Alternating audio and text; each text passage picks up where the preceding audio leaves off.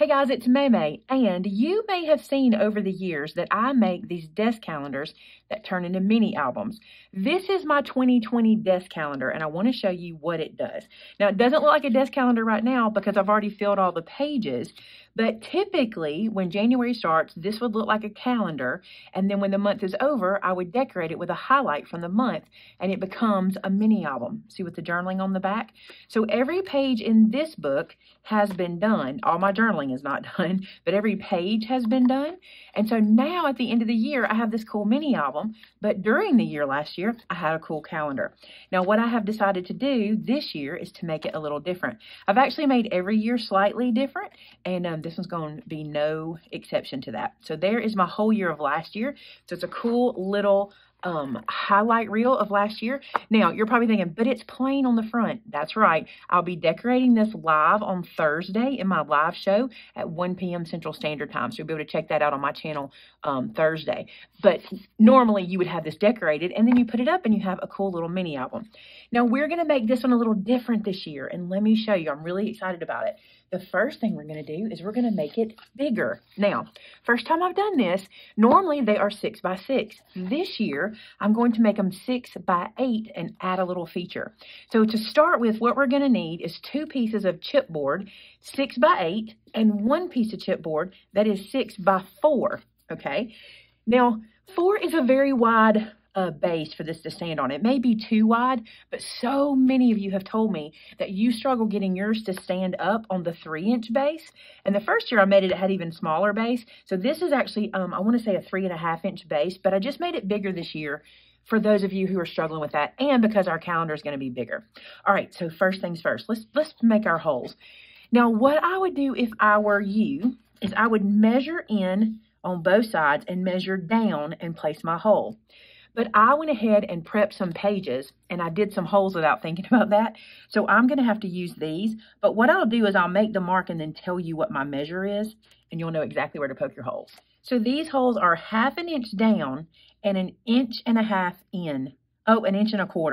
So 1 1/4 inches in. So that's what you'll want to do there. 1/2 inch down and 1 1/4 inches in. Now I'm going to go ahead and poke these holes, and they'll match up. I'm going to do something different this year too. I'm not going to put cardstock on the outside of my calendar. So I've decided that every year I tend to change the way I want my calendar to look when I'm finished. So rather than going ahead and putting cardstock out here, I'm going to leave this blank. You don't see it anyway because when it's standing up, you see the pages. So I'm going to save cardstock. I know that when I go to put my cover on next year, I probably won't want whatever I use, and why waste the cardstock, in my opinion, anyway. So there are holes punched. Now we're going to want to attach this guy, okay? You're going to need 1 binding strip to make that happen. It's super easy. You're going to use a piece that is 6 inches long by 1 inch wide, and we're going to score this one. So with this in your scoreboard, on the 1 inch side, I want you to score it at 1/2 inch, and that is going to be your binding strip. That will live here to hold our book together. But while we've got our scoreboard out, let's do another piece. This piece is 2 by 3, all right? Now, all the measurements are in our blog post for you, so you don't have to worry about keeping up with that. Just click the link in the description. You'll get a whole blog post with that in it. So I'm going to score this one at 1 inch. This is going to be the piece that holds our magnet and then also closes our calendar. So that way, we only pull our scoreboard out once. All right, let's fold this guy and crease him. So I'm going to fold this over and crease it down nice and snug. And I'll tell you something else. This guy gets folded in both directions because of the way it holds the book together. I'm going to fold it and crease it in both directions and go ahead and train that paper to be really loose in the crease. All right, now we can glue this into place. I'm going to use wet glue. You could totally use sticky glue or sticky tape if you wanted to here, but I'm just going to use some Bearly Art.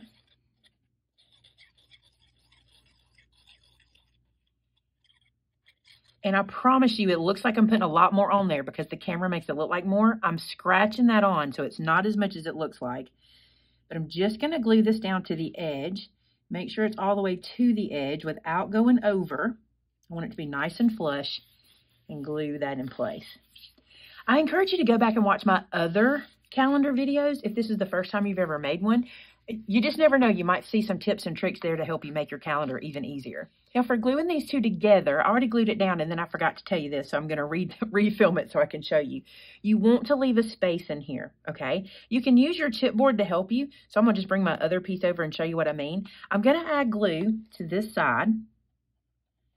And when we glue it down, we want to leave a big enough space at the score line for this piece to be able to fold backwards and forwards, okay? If you glue it flush, you're not going to be able to do this. So if you'll just take your extra cardstock and just stick it right next to that piece to give you a spacer, and then glue this guy down to that, you will have a much better result when folding backwards and forwards. So see that space that we left ourselves? It's just about it's an 1/8 of an inch or 1/16 of an inch, but it's really just the width of a piece of cardstock. So let's get that glued down nice and firm, and I'll show you what I mean. So now your base can fold either way very easily. See that? And that's what we want. We need it to fold in both directions. All right, that's down there really nice. So now let's bring over our little latch piece, okay? I'm going to fold that 1-inch score mark, and I'm going to crease it down. And I'm not concerned about this piece so much. That's going to be hidden when I do my decorations. But I do want to corner round this piece. I just think it'll look better, and that's how I've always done it. So I'm just going to grab my corner rounder punch. And I'm just going to round it 1/2 inch on either side, just to give me a little different look, or just a little something to the little flap. And this guy is now going to get glued here. And I want to do that same thing. I want to make sure my score line has plenty of room to fold forward and backwards, okay? So I'm just going to glue this into place.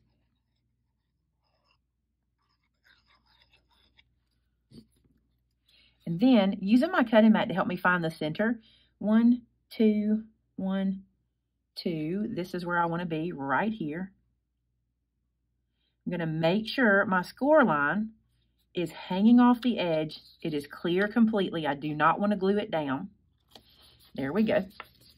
And now when we have our book all put together and this stands up like this piece will be what holds our magnet to close it, okay? It'll also be the piece that when we flip this over to show our calendar like this and we turn this under, this will also be the piece in the back that holds it open.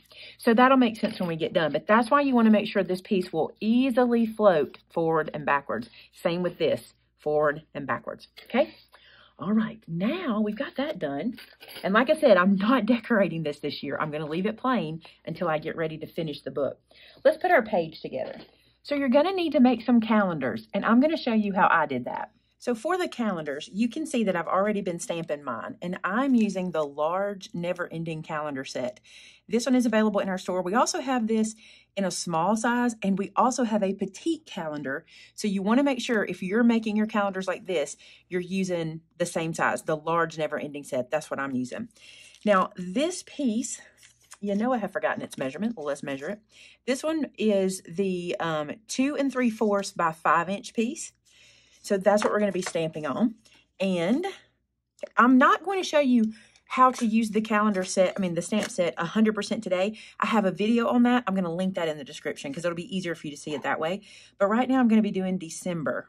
Okay, so what I suggest you do is take your phone and look at the month, okay? And even though the month starts on Wednesday the 1st, I'm not really going to pay attention to that as much as I'm going to pay attention to the outside. So I need this to go from 5 as a second day to 4 as the top day. So if you look here, I've got 5 as a second day and 4 as a top day. And I just center it on my block like that. So now what I do is I ink from 4 to 5. Okay, so I've only inked up between 5 and 4. And it's very important when you're doing this that you don't twist your ink pad. These numbers, the ink can pool in them, so you want to tap the ink pad up and down, kind of kiss it. Now, December happens to have 31 days. If it didn't, if it only had 30, not that December would, but I'm saying if you had a month with only 30 days, you can just clean 31 off, which is what I typically do with a wet wipe or sometimes just with my finger. Or you can tape that off before you ink. I just clean it off because I'm a little bit lazy like that. All right, and then I'm going to stamp this down. Now, even if you had like a February where you did 28 or 29 days, you can just use tape before you ink it or just clean it off before you stamp it. All right, so that is my month. And this stamp set allows you to get all of your months. So we have them all done. So this is December. I'm going to stack them back up. Now, all I need to do is go through and put my month words up here. And I looked and I've noticed that I've never used these kind of fancier words. I've always used the kind of typewriter words because they're my favorite. But I think this time I'm going to use these fancy words. Now, I'm going to tell you something else that you're going to want to do. Trust me when I say this. Even though you might have stamped these and stacked them up like they should go, check them, okay? So go back to your calendar. Here's January. So it starts on a Friday and it ends on the 31st. So that's a Friday and it ends on the 31st. I'm going to check every time because I don't want to do the work over and over again. So just keep a check. And I'm just going to put January somewhere up here. And remember this too. If this one is slightly different than this one, it doesn't matter. They don't go on the same page. And it's just utilitarian. It's just for you to use. And your stamp scrubber is going to come in super handy here because you'll want to use it in between every time you're stamping. And that way you don't have to kind of clean these with a spray and all that kind of stuff. All right, so there's January. Now let's do February. I'm going to load it up on my block. If you have 12 blocks, just load up on 12 blocks. I'm surprised I don't have 12. Again, I'm going to check because I'm chicken. 1 through 28. That's correct. And stamp February. All right, I'm going to run through and get all my calendars done, and we'll get right back together. I should mention something. Shannon pointed something out to me, and she's right about this, okay? I'm not putting the days of the week bar here, but you can. You have the days of the week bar stamped, so if you want to put it there, it'll work. It'll line right up, and it'll be fine. But I don't need it. I just kind of glance. This is my literal glance calendar, so I'm not going to put it there, but you totally can. I just like how clean it kind of looks like that, but it is in your stamp set for you to use. I'm glad she pointed it out because somebody would have mentioned it, and I wouldn't have thought to say it. So there you go. So now that you've got your calendars made, let's talk pages. So this is the page in my calendar. This is going to be what holds each month, okay? This piece, again, the measurements are in the blog post for you, but I'll tell you real quick. This piece is 5.5 wide by 7.5 tall, okay? And you'll need 12 pieces of that. Then I'm going to mat it with a simple background page. Let me talk to you about this for a second. In the past, I have painstakingly chosen paper to be the backgrounds of these when they're my calendar. But over the last year, more times than not, I have added another piece on top and changed the background. So what I've decided to do this year to save cardstock again, I don't want it to be super plain when it's sitting on my desk. I still want it to look cute when I look at it, but I don't want to use all of my best papers and then come back and cover them up at the end. All this makes sense if you've ever seen me do these calendars, but here's what I'm going to do instead. I looked through all of my paper and I found this one, which we do have this in the store, the Autumn Gingham collection, and I thought these colors would work out so well for the whole year. Right? So what I've done is I've kind of gone through and said, okay, January is going to be blue. I picked another month to be blue. November's brown. There's another month that's brown. I can't remember which one. You know, red is for Valentine's and Christmas. I've just kind of done it like that. Not Christmas, Valentine's and 4th of July. And I'll show you what I mean by that. So I cut these pieces. This piece is 5 1/4 by 7 1/4. And it is going to be the only decoration that I'm going to put in here until I decorate the page fully. So in my opinion, this will be the only page that could get wasted in the end, but I love being able to use it at least for the year as my calendar. All right, so I'm going to glue this guy down, and he mats inside there. All right, so you made your calendars, and so those will live at the top of the book. And here's what I've done different this year. I thought this would be cool. So I have created a PDF for you. It's a free PDF. I'll link it in the blog post that is linked in the description. So you can go and print this. And this is made so it sits at the bottom of your page, like so. And what I thought was cool about it is it'd be a way for you to do kind of an at-a-glance kind of thing. So especially for card makers. So if you want to have this on your work surface, and maybe in January you have 4 or 5 birthdays, or maybe there's anniversaries or things you want to remember, you could jot them down. And when you're in your craft room, you could remember, I need to make make a card for this, a card for that, etc., etc. I thought it'd be cool to have a note section. Plus, the best part, it's going to give me more room to decorate when this becomes my mini album. Pretty cool, right? It's only 2 inches. We've only added 2 inches, but it'll be neat to have a place where now I might want to put 2 photos of an event, or I might want to do something else. Who knows? I think it'll be cool to give myself a little more real estate this year and just kind of see what's different, right? Okay, so I'm going to glue these down. This piece, I'll tell you the measurement of it in case you decide to make your own. I'll let you know what size this is. So you want this piece to be 5 by 4. Mine got cut a little bit shy, but it's no big deal. But it will be the same width as this guy and 4 inches tall. And that's a calendar page. So let me show you what I've done already.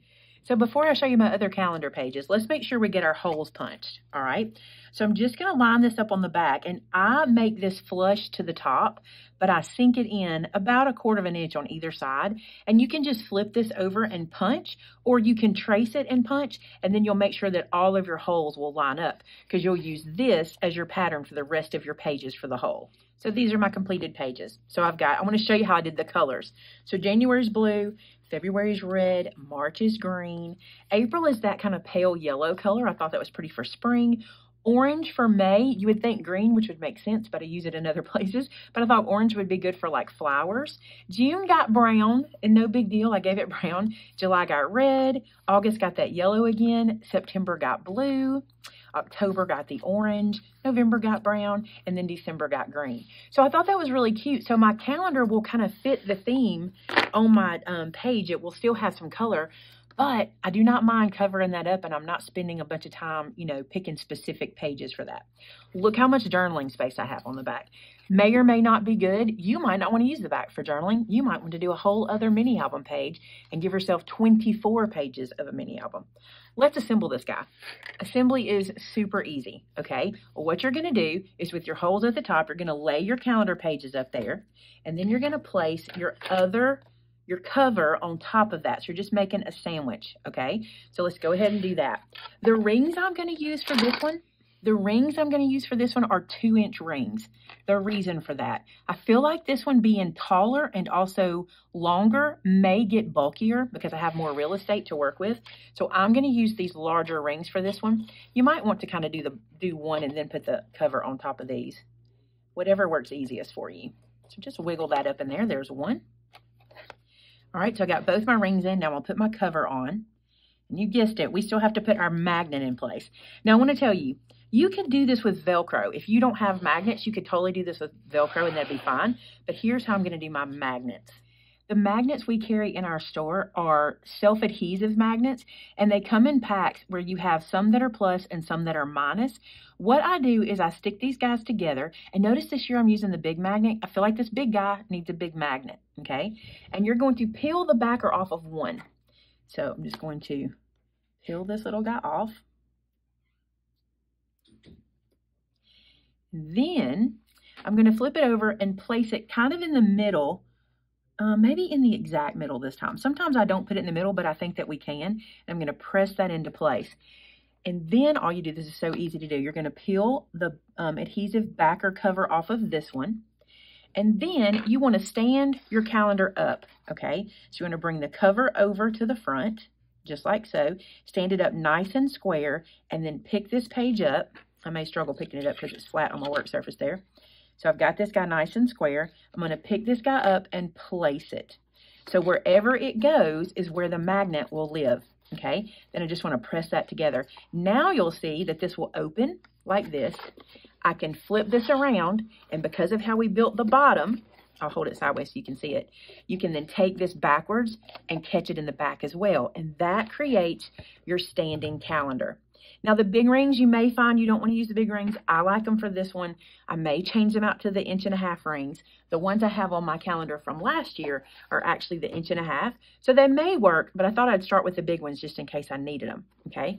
Notice how much of a base we have. That 4-inch base is really big. I have fears that this one may be tall and get heavy. We'll see. I think what will help us over time is flipping pages. You know, as we go through and we end up having some to the front and some to the back, that'll really help us with the standing and the stability of it. but we'll see. I've never done one this size before, so we'll see how it goes. So let's unmagnetize that. Also, I want to tell you this. In the past, I have covered this. I have gone ahead and covered all of this. I'm not doing it this time. I'm going to wait. So when I do cover it, it'll match whatever theme I decide to do. So let's stand that little guy back up. And so, well, I'll lay it down so you can see the difference in the size too. It's only 2 inches, but it's roughly, you know, the same thing except for down here where we've added some length. There you go, guys. I don't know how it's going to go. I build these things and then we finish them out throughout the year. If you would like to follow along as I finish my calendar out for the year, you can do that. All you need to do is go ahead and subscribe to my channel. And I always try to, last year was different. I typically let the month go and then I decorate this page in the following month. So like my January page, I would decorate it in February. All right. And I do that on Thursdays. I have Thursday live shows on my channel. And so these always get done on a Thursday live show and you can watch me decorate live. I typically don't have a plan. I typically just get started and do it and we see what happens. So that is my 2021 desk calendar. You may notice that I didn't put the year 2021 anywhere. I know this is 2021, and by the time this is over with, I really don't have a need for the year to be showing, you know, permanently. So this is how I do it, and I think it works great. So here's what we'll do. In our blog post, I will link all the playlists, all the other videos of this calendar that I have. This is my 3rd year, so I have 2 other calendars that I can link for you guys, and that way you can see my other pages and how they have been done. There you go, guys. I hope you're looking forward to this. I really am. I'm going to show you this real quick. When you finish one of these, first off, the reason this even came about is because I want to be a scrapbooker, but I'm not good at it. But I can do 1 page a month, you know? And then now I have these cute little memories of the previous year, and it's just little snapshots. It's not everything from the year, but it's really a cool little way to kind of see, to kind of go back and see all the cute little things that happened throughout the year or the exciting things that happened. So there you go, guys. I want to see your calendars. I want to see last year's calendars. I want to see this year's calendars. I want to see when you make these, guys. So be sure to share it with us. You can share on our customer gallery at maymaymadeit.com. And if you need inspiration, there's so much over there, guys. You can also come to our Discord and share your pictures and your projects on our Discord. We love to chat about craftiness, and we are there to basically build a community and just have a good time together. So I will have links to all of that in the description. Thanks so much for watching. Y'all have a great one now. Bye-bye.